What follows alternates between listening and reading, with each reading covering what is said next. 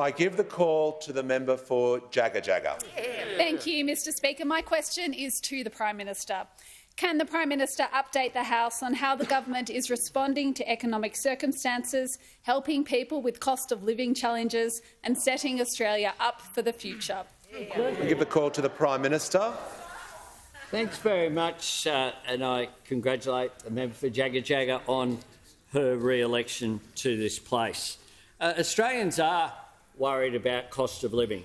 When they go to the checkout, compared with a year ago, they might have to put some goods back because they simply don't have enough cash to pay for it when the bills go up on the cash register.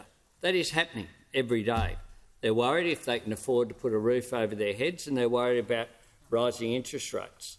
Indeed, we inherited a challenging economy, and we didn't attempt to hide the challenges that would be ahead of us, because the RBA, of course, had already said prior to the change of government that there would be an increase in inflation and an increase in interest rates.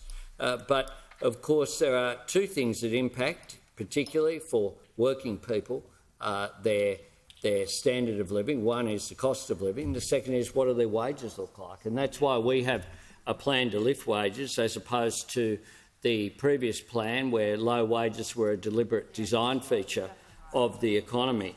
We have a plan to deal with that, but we also have a plan as well to create economic growth.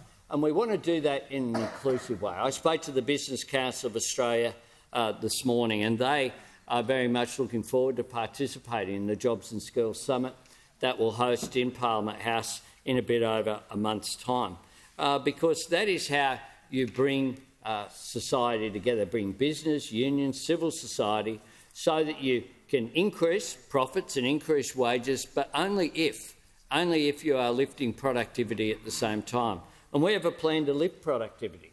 We have a plan to deal with clean energy, to use that clean energy to enable new industries to grow and thrive. We have a plan through our National Reconstruction Fund to build back stronger, to identify where we can make more things here in Australia through advanced manufacturing.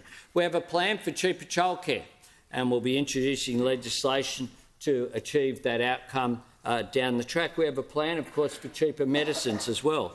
We have a plan to make sure that Australians can fill the jobs that will be created in these new industries through the creation of Jobs and Skills Australia, through fee-free TAFE and through additional university places. These are all important if you want a high-wage, high-productivity economy that delivers for the Australian people. That's our plan, one in which we use our common purpose in order to shape the future instead of letting the future shape us. That is the way that you build a better future, and my government is absolutely determined to do just that.